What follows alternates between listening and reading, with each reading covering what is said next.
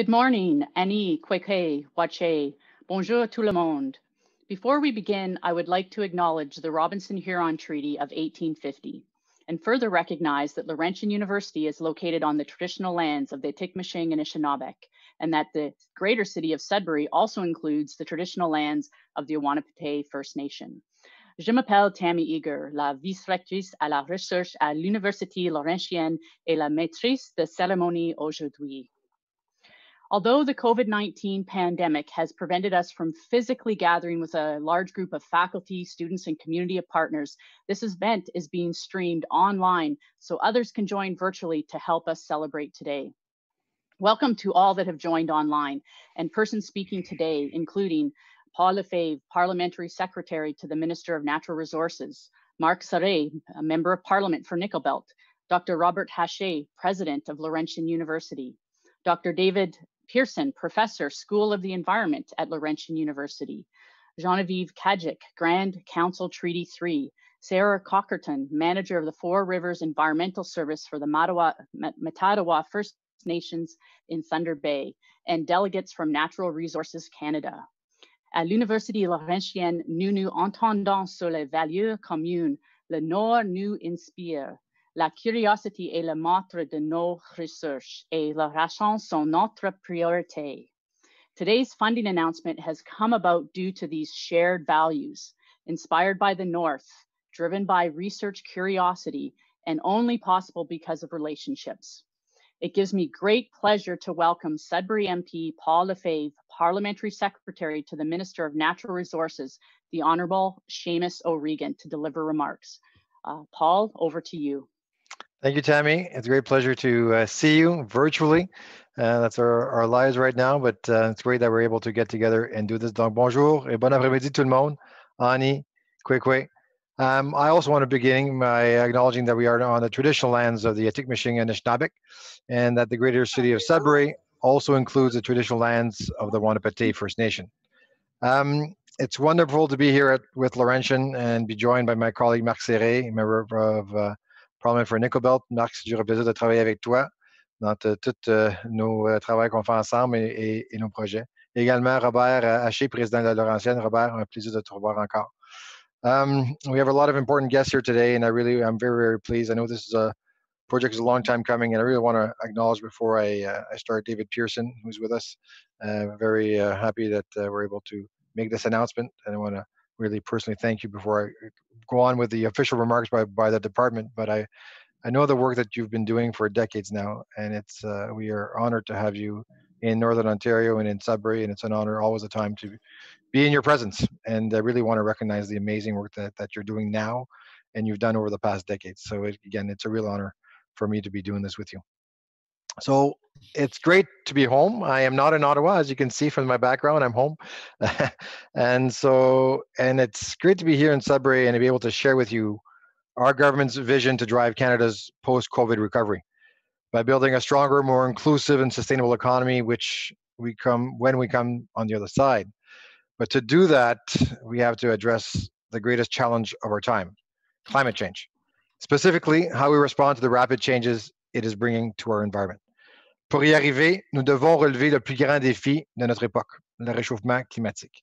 Plus particulièrement, nous devons trouver des moyens de faire face aux changements rapides que ce phénomène provoque dans notre environnement. For millennia, Indigenous peoples have adapted to changes in the lands and waters. Today, those changes are coming with increasing speed and severity, bringing unprecedented changes to the environment. It's time to come together to share knowledge and experiences, to better prepare ourselves for the changes we're facing together. That's what today is all about. So I am pleased to announce that our government is investing $841,000 to build Indigenous capacity to adapt to climate change.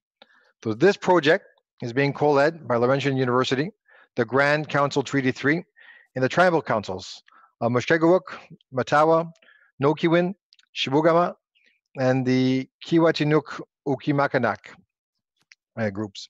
So each tribal council has recruited a climate specialist that will braid Indigenous knowledge with Western science, bringing together findings and perspectives to create a resilient future. I can't think of a better approach of how we move forward. This project is an important step in adapting to the realities of a changing climate. In fact, the traditional lands covered by the partner tribal councils represents about 40% of Ontario, from the Manitoba border to James Bay and north from Lake Superior to Hudson's Bay. So the impacts could be enormous. It will enable Indigenous communities to deal with the impacts of a warming environment today while better preparing for the future. And the knowledge gained here in Northern Ontario can be shared with First Nations communities across the country. So congratulations to all of you on this important initiative. Les connaissances acquises ici, dans le nord de l'Ontario, peuvent être partagées avec les communautés des Premières Nations partout au pays. Alors, toutes mes félicitations à chacun d'entre vous pour cette importante initiative. There's a clear statement that together we can tackle climate change head on, that we can adapt, build resilience, and create a better future for the generations to come. So I wish you every success. Miigwech. Donc, avec ça, je passe la parole à mon collègue Marc Serré. Marc, à toi la parole. Merci, Paul. Thank you, Paul, pour les commentaires. Puis merci pour ton leadership avec NRCan comme assistant parlementaire au ministre. Thank you so much for all you've done with natural resources, but obviously adding this component here of climate change. And it's, as you mentioned, the two MPs in Greater Sudbury, we're trying to make a difference for the community. I just want to echo what Paul indicated, obviously the leadership of Laurentian University all across Northern Ontario, but especially big thank you to President Abadache and your team, David Pearson and everyone else that has taken not an approach of collaboration, but really an approach of partnership with our First Nations, hand in hand and taking the advice. So it's great to have online from all over Northern Ontario with Thunder Bay, the Grand Council and the Treaty 3 chiefs available. Because when we look at climate change, as Paul indicated, our Indigenous communities, when you look at land, water, air, fire, there is no better group, there's no better peoples that understand what to do with the effects of climate change. So we've attended many student Fridays for Strike for Students for the Environment here in Greater Sudbury. Indigenous is embedded in the discussion every Friday when we look at on drip, what we need to do there also. But I just want to thank the leadership of Laurentian, and that we know that Greater Sudbury's story, as Paul indicated many times in his travel, the 40 years of regreening, the 40 years of working closely with our Indigenous partners is really great. So, merci de m'avoir invité aujourd'hui, puis merci aussi de continuer à nous pousser au niveau de l'environnement, de nous pousser à continuer à s'assurer que nos peuples autochtones de Premières Nations sont impliqués et qui prennent charge du leadership à ce niveau-ci. So thank you so much. Let's keep up the good work because we got a lot to do for climate change, and it is good for economy, it's good for the recovery, and we will make it happen together. Merci. Thank you, Miigwech. Thank you so much, MP Lefebvre and MP Serré, for your inspiring words, and certainly for the investment of $841,000 to support the partnership between Laurentian University and 6 tribal councils to build climate change adaptation capacity. The North will be inspired, and this contribution will make an incredible difference. So really, truly, thank you for that investment. Je voudrais maintenant souhaiter la bienvenue au recteur et vice-chancelleur Robert Haché pour dire quelques mots. Merci, Dr. Eger. Annie, Wache, Kwekwe, bonjour, good afternoon, everyone. It's a pleasure to be here today with all of you.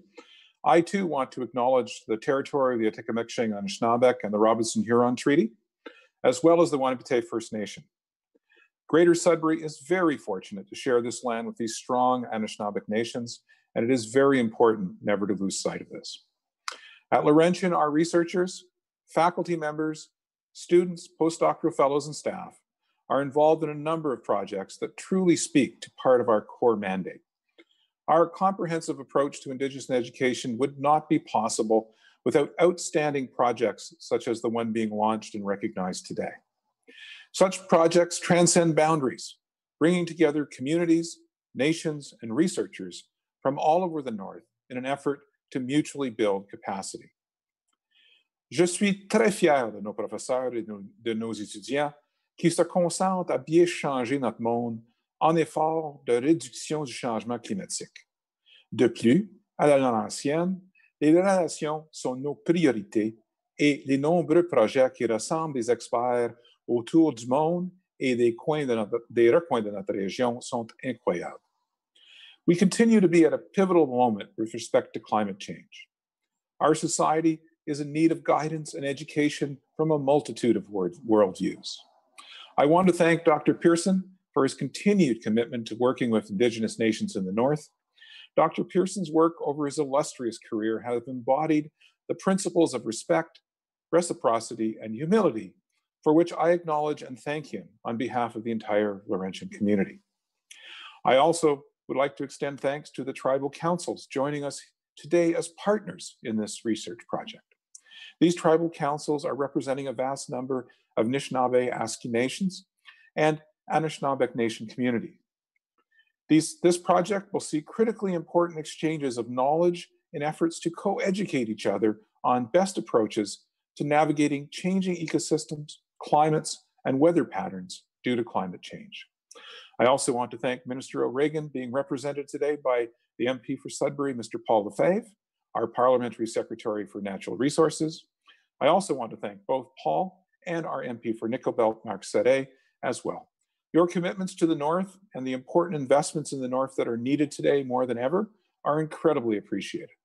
Laurentian University is continually grateful for the ongoing collaboration with the federal government and our local MPs, Paul and Marc.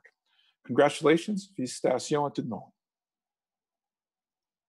Thank you, Rob, so much for highlighting the importance of this investment and the important contributions of research at Laurentian and the importance of partnership and true collaboration with Indigenous communities throughout the North. It now gives me great pleasure to introduce Dr. David Pearson, professor in the School of Environment at Laurentian University and co-director of the Building Climate Change Adaptation Capacity Project, who will now say a few words.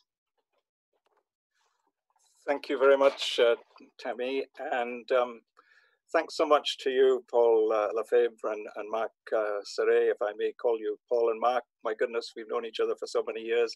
Thanks so much for those very kind words, Paul. You're too generous, but I owe you a couple of beers for those when we get a chance to get together again.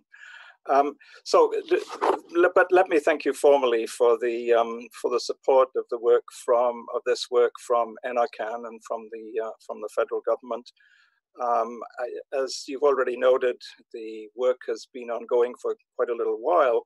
But as I also mentioned casually before this meeting formally began, we do have some other ideas that we want to be running by your NRCan staff that we think will continue this work.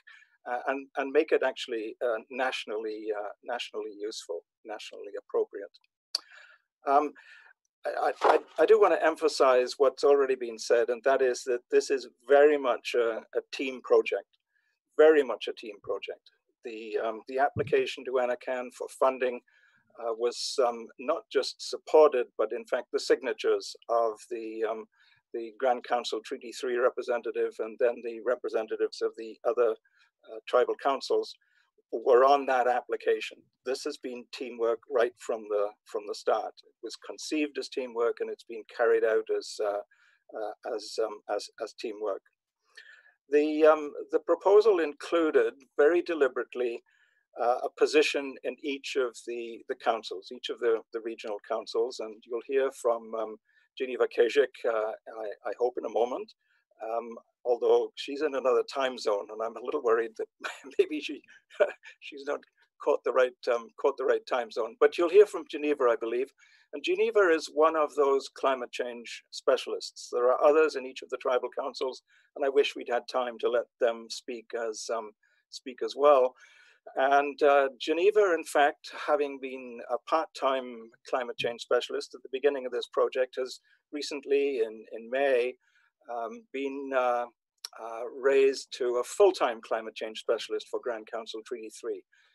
Also, I think that that's in part a consequence of the awareness of the importance of supporting a person in a tribal council, in their case, a Grand Council Treaty 3 that is dedicated to the climate change issues.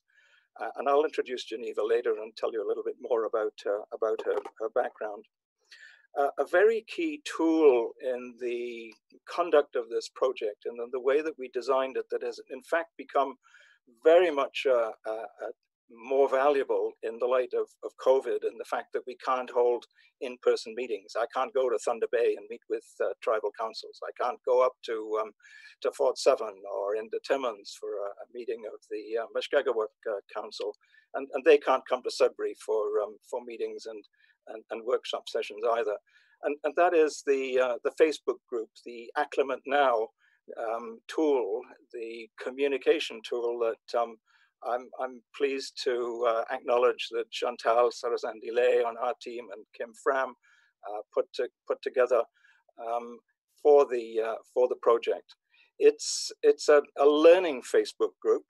We post, and the participants in the Facebook group from their tribal councils and from, in some cases, individual communities also post. We post what I suppose people would call educational stuff.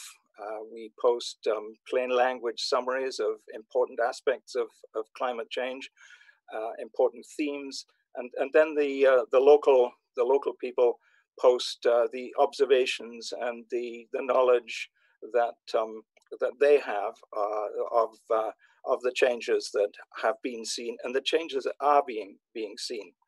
So, for example, when there's an ice build up in the river at Bearskin Lake, then there are observations of how that's happening and photos that are posted on the Facebook page. So it's a communication tool, an active communication tool that connects communities and connects the tribal councils right across the north. And it's a big area, as Paul pointed out. It's not much smaller. If you're used to looking at European maps, it's not much smaller than Spain. It's a huge area with over 60 First Nation communities in it, and all of them potentially engaged through the Facebook group. We still have more work to do to enlarge on that engagement, but it's turned out to be a very valuable tool, along with Zoom, which has been a blessing as well. We have weekly Zoom meetings with all of the climate change specialists and with the co-leads who are on a coordinating panel for the project. So this is not just by a long chalk, not just a Laurentian initiative. It's a shared and a team initiative. And I also want to acknowledge that the teamwork began before even those of you who are part of the brace support today.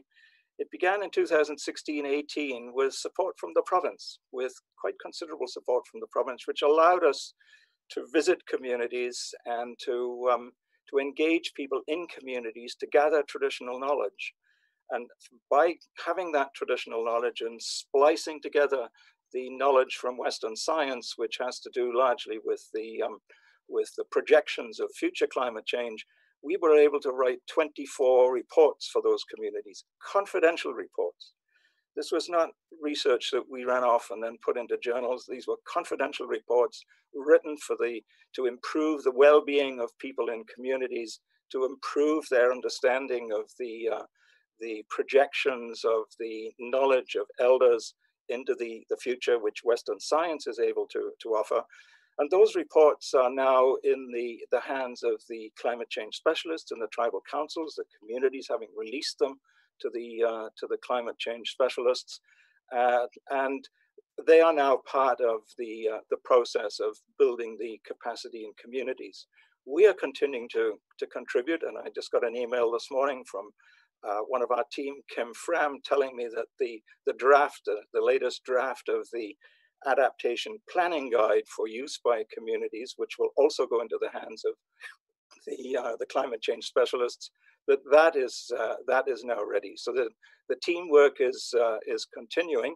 And what we had hoped and what would have happened if it hadn't been for COVID is that I and members of our team would have gone out into communities with the climate change specialists to, if you like, guide them in the use of the guidebook and the processes for engaging communities in discussion with climate change adaptation in mind. What are we going to do about the impacts that we've seen? I do want to emphasize that the communities of the North are very much on the cutting edge of the leading edge of the impacts of climate change. Winters are warming. There are now more rain days in winter than there used to be. Elders will tell you that, and you can find it by looking at the weather records, which are few and far between in the North. An area as big as Spain with 4 weather stations. But that's what history has given us. The winter road season is slowly becoming shorter. There are drier summers, and the increase in vulnerability of communities to wildfires has already led to much work with the Ministry of Natural Resources and their Fire Smart program. Geese are flying over. And communities, some communities at least, have invited members of other communities where the geese are not as accessible as they used to be to come to their community where they still are accessible. So that's if you like, a very communal, a very broad thinking way of enabling people in communities to adapt. And there've also been notices from elders that berries are not as easy to find. So we need to talk about ways that blueberry patches can be cultivated. There's a lot of work still to be done, as I mentioned at the beginning of this. We're not only speaking with NRCan about the development of an interactive data storage and data and an information hub, an active information hub. We're talking about that with Bob Duffin, who's on this call here in Mushkegowuk. And we've also begun to talk about it with Sarah in Matawa, and we think there's a great opportunity for another step in this brace project, and also, and this is not to do with so much with adaptation, although there are co-benefits. We're also talking with ISO about putting a climate change lens on the energy initiatives, the renewable energy projects, which are being funded by the Independent Electricity Systems Operator in Ontario.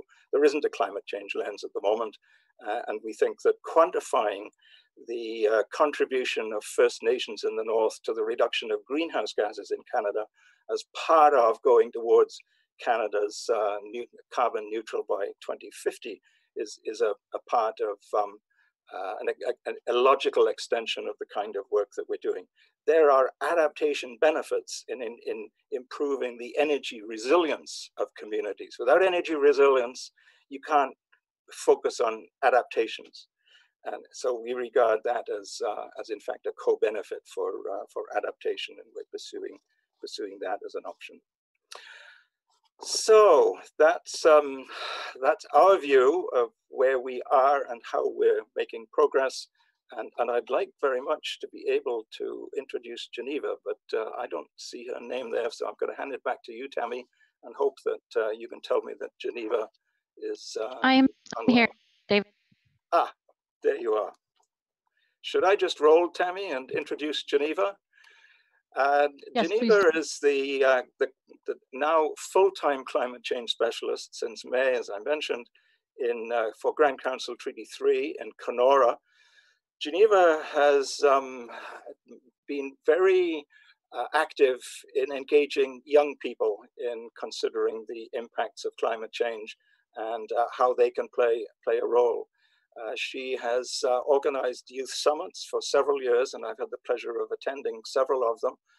And she also recently has begun to work with teachers in classrooms and taking understanding of climate change into the classrooms of young people who in 2050 will be the recipients of the kind of climate that we have created, because the climate of 2050 is already determined by the greenhouse gases we've already released. There's nothing we can do about 2050. What we can do something about is 2080 and the end of the century. So Geneva's work is very, very relevant with regard to young people, as well as to the importance of her understanding of the impacts on other on communities in Grand Council Treaty 3. Sorry, Geneva, that's a bit of a long introduction, but I want people to know how good you are at working with young people. So, Geneva, I think I can hand the mic to you now. Thank you, David. Hi, so my name is Geneva Kijik, and I'm a First Nations woman from Grassy Narrows, Ontario, which is about 90 kms north of Kenora. I started at Grand Council Treaty 3 in 2017, and I was originally hired as a climate education coordinator. And I returned to Grand Council in August, which I started the BRACE project with Laurentian University as part-time climate specialist and then part-time climate education coordinator. Recently, I was offered the climate specialist position full-time because our organization gained some funds to keep me full-time just as climate specialist, while we hired another full person to take over the climate education program, which I would like to thank Laurentian University because they support us in providing a letter of support when gaining funding with climate change, health and adaptation program, which funded our Teaching Our Keepers climate education program. Laurentian University has also been very supportive in investing in our youth's education around climate change adaptation and mitigation. We've hosted a youth climate summit every year in Kenora, Ontario, where over 100 youth attend from all over Treaty 3. Our nation comprises of 28 First Nations, so we get about 100, and I don't think Laurentian University has ever missed a summit. They're there every year contributing to our speaker panel, and yeah, we look forward to seeing them every year, and the kids look forward to listening too. And they're also part of helping our youth also develop our climate youth strategy development teams. So we launched the project this year where we have youth in 3 of our First Nations do a draft strategy and a complete strategy, and then we're going to expand that to the other 28 First Nations very soon. So it was very great that David was able to join these youth teams for dinner during our 2019 Youth Climate Summit. So he was able to listen to the youth on their plans for adaptation and mitigation in their First Nations, and as well suggest some ideas, but I think he was very pleased with what they had so far. For me as a First Nations person, I think it was very moving that I was able to be part of this very private meeting during the Vancouver Adaptation 2020, which I also got to attend with Laurentian for my professional development. So it was a special occasion for me to be part of the NRCan BRACE networking meeting because it was very small, very limited seating. So it was good too. It was like a knowledge sharing network. The other people's in attendance. It was more like we were trading information. I was interested in the Western science part, and they were looking to me for that traditional knowledge perspective, that First Nations knowledge perspective. Laurentian also helped us move our community-based monitoring program forward. Chris Herc is the coordinator for that, so he'd probably have a little bit more to say on that, but they're very generous and they provided our coordinator with some training and offered it to our First Nations as well. And they've also donated a YSI tester to our program, which we use in communities, and hopefully our other First Nations will have their own. We got 3 other communities, their own YSI testers, and then we have little miniature kits that they could use as well for now until they move their programs forward. And hold on. Thank you for inviting me. Thank you, Geneva. Boy, there's a lot of your time and a lot of your effort gone into all that you described there. And I know that you have a young family to look after as well. So thank you very much for all that you've contributed to the sharing of knowledge with the other climate change specialists that you spoke about at, in fact, one of our weekly meetings just 2 or 3 weeks ago. So thanks so much. I'd like now, if I could, to introduce Sarah Cockerdon. Sarah Cockerdon is in the staff list for the Matawa Tribal Council as the manager of Four Rivers Environmental Services Group. Sarah is more than a manager. Sarah is a leader, and Sarah's been with the Environmental Management Group for 11 years now, I think it is, certainly more than 10 since I first met her. And it's a great pleasure to introduce Sarah to speak on behalf of the co-leads, because Sarah is a co-lead in this project. She attends the coordinating panel meetings as well as quite frequently attending the meetings for the climate change specialist and the discussions and the presentations. So Sarah, it's a pleasure to introduce you and ask you to take the mic. Thank you very much, David, and good afternoon. I'm very pleased to have been invited, and hopefully my connection, which is quite poor, will hold up while I say a few things with you all today. Four Rivers is the environmental arm of Matawa First Nations management. And Matawa supports the 9 Matawa member communities in Northern Ontario. And we specifically have been supporting our communities at Four Rivers over the last decade in things like environmental stewardship, environmental monitoring, environmental research, in response of a lot of issues we see coming, but in the spirit of capacity building, so that our communities can participate and be involved in the planning going forward. Our communities reside in a largely undeveloped and pristine area of north and northeast of Thunder Bay. Their traditional homelands and territories and associated watersheds represent an area of over 330,000 square kilometers, extending almost all the way to the northern border of Ontario. Our communities also surround an area that has become known as the Ring of Fire, an intensely mineral-rich region that is speculated to contain deposits on the scale of those found there in Sudbury. 5 of our communities are remote, accessed by air, and if weather cooperates, by winter road. Our community's language, culture, health, well-being, and long-term sustainability is directly linked to the land. They carry out traditional practices, relying on it for subsistence.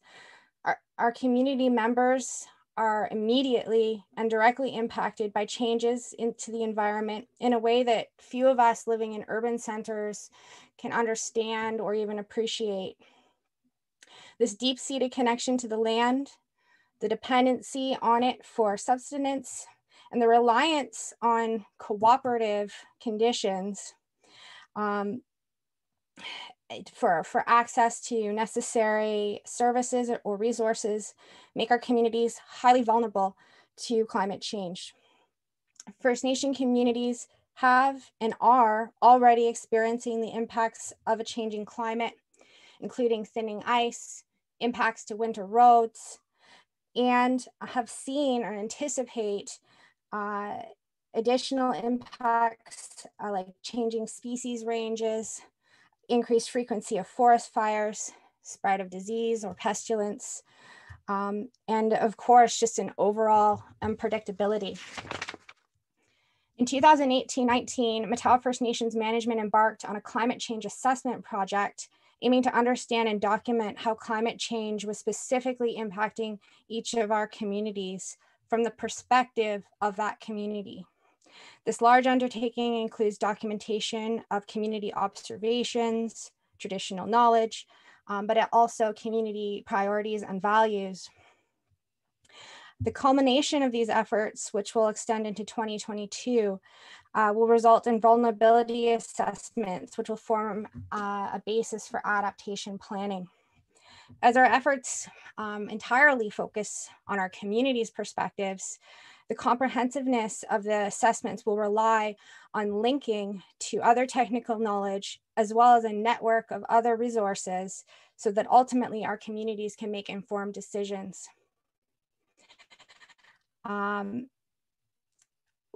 With our efforts being so focused on our communities themselves, developing and maintaining these technical knowledge and resource linkages is beyond our effective ability. And this is where the BRACE project that we're speaking of today really fits in for us. We all need to have the opportunity to do our respective work at our appropriate levels. Climate change adaptation efforts and associated resources do need to be supported at the community, the regional or tribal council, and provincial and sub-regional levels, because groups at each of those levels are uniquely suited to add a different critical element or perspective that will bring about more effective solutions. The work our communities are doing or planning on doing is absolutely critical, as is the work we are doing at the regional or tribal council level. But even with those collective efforts, there's still a gap. And by connecting regional groups, tribal councils, and communities to each other, and connecting them to knowledge and resources, the BRACE project fills some of those gaps. The challenges associated with climate change are bigger than any one of us. The challenges are bigger than even any single group of us. Coming up with solutions that might have a chance of supporting effective adaptation requires all of us to work together. We each need to bring our own special knowledge or skills to the table. We each need to do what we do best, and we each need to share what we know best. BRACE establishes the collaborative network where we can come together and share, and then go out and do.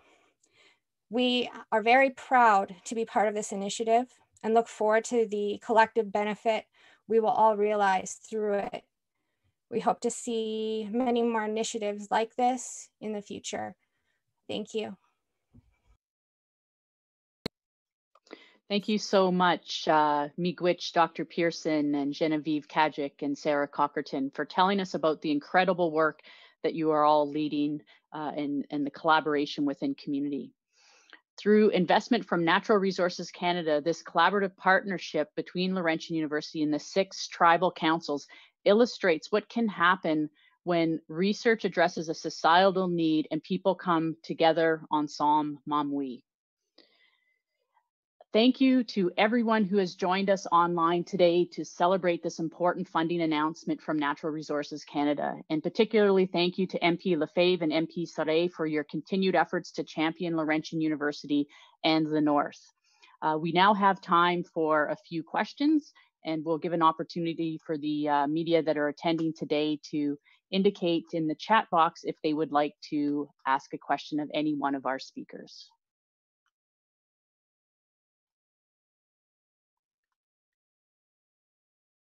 Perhaps while I'm waiting for that to happen, I'd also like to acknowledge a few people from Laurentian University who've made this event possible with organization: Joseph Burke, Giselle Roberts, and Jonathan Mignou. So thank you so much for the work that you've done in partnership with NRCan to help bring this event virtual today. I see that there's a question from Sarah McMillan. So Sarah, over to you. Thank you very much. This is a question for the government officials who are here. I understand that this work has been going on for some time, and my first question is just about why this announcement is being made now, and also, given that it has been going on for a little while now, if we can expect to see further funding to continue with this project beyond the current term, seeing as it's already well underway. Thank you for that question. I think we wanted to make this announcement actually in the spring. So it's been a while now that we've been with COVID, and imagine as well as there was an election last year. So timing is never perfect, but we thought that it was very important that we make this announcement, that we make it public. That is just not researchers coming together and making this great work.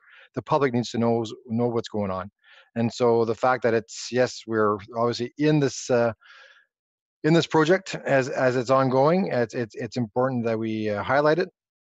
And on your second question, whether the funding will continue, well, there's applications and there's processes that need to happen. I know Dr. Pearson is in touch certainly with the department as we move forward. Certainly, this is a priority for us. Climate change is a priority for our government, and at NRCan, certainly we are at the forefront, and we have the rural lens.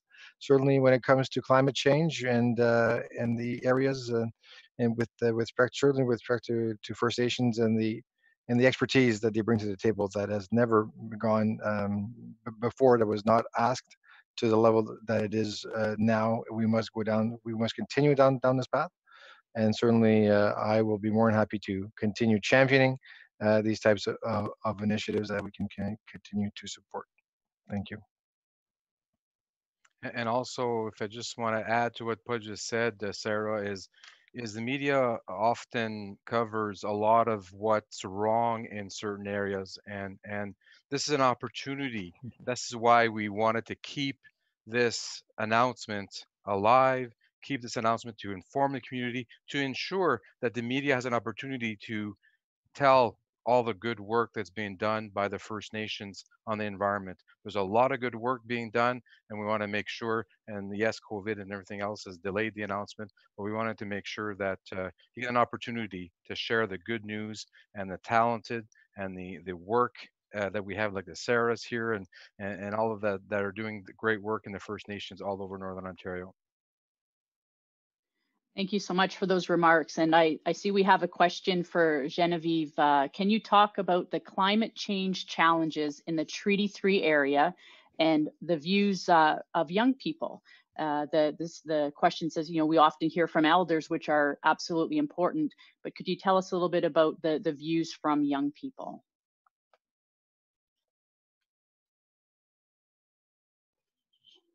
Hello. So what we've heard in our draft strategies from our youth is that there's a lot of flooding in their First Nations. 2 of our First Nations in the Kenora area had to be evacuated due to flooding. So they declared climate crises.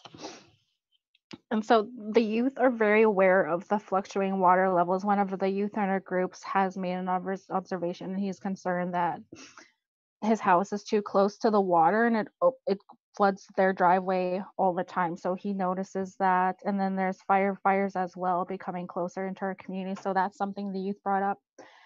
And they've come up with plans for adaptation, which would be fire smart training. And a big concern from our youth is the extended power outages. So they live in these communities, and every winter they've had power outage of like 2 to 3 days, and that's these homes are becoming more modern. So if a home doesn't have a wood stove, then they go without heat or their food goes bad. So these are all concerns that the youth have voiced because they've lived through it. The local municipalities don't have enough resources. Kenora has been exhausted of rooms during a week-long power outages where over 12 of our First Nations have had to be evacuated. And then some were stuck in First Nations with no hydro, no where to cook food, cold homes, even those even include people with babies. So their focus would be on finding other ways so that people don't have to be evacuated. We recently secured funding to help them with that. So we provided them with generators to serve up as a backup source during these power outages. And then also flash flooding. The youth brought up that rain events are becoming higher. So like this past year, we got 150 millimeters in one day, which created road washouts. Culverts weren't big enough to handle all that water flow, so roads caved in. And this is mostly what we've heard from our youth so far, is focusing on mitigating these disasters in their communities. Thank you for telling us about the experiences of the youth. It's so important that the youth are engaged and working closely with the elders, and to hear about the collaboration between Indigenous ways of knowing and Western science. One final question for Dr. Pearson. One of the reporters asked if some of the reports are available to the public. So perhaps you could provide a comment on how people could reach you and others to get a copy of some of the information that's publicly available. We actually put together what we call a fictional report, which is not applicable to any specific community. So there's no community knowledge being spread beyond those who own that knowledge in the community. And I'm very pleased, I'll be very pleased to send that. Send me an email, dpearson@laurentian.ca, and we can follow up. Thank you so much to all the speakers today, and thank you again to MPP Lefebvre and MPP Surrey. Thank you to the incredible leadership of all the youth involved in this work, this incredible work, to all of the Indigenous communities, the First Nations partners, and to researchers that are collaborating with your team as well, Dr. Pearson. This concludes our event today. Merci beaucoup d'être venu. Have a good day, everyone. Merci.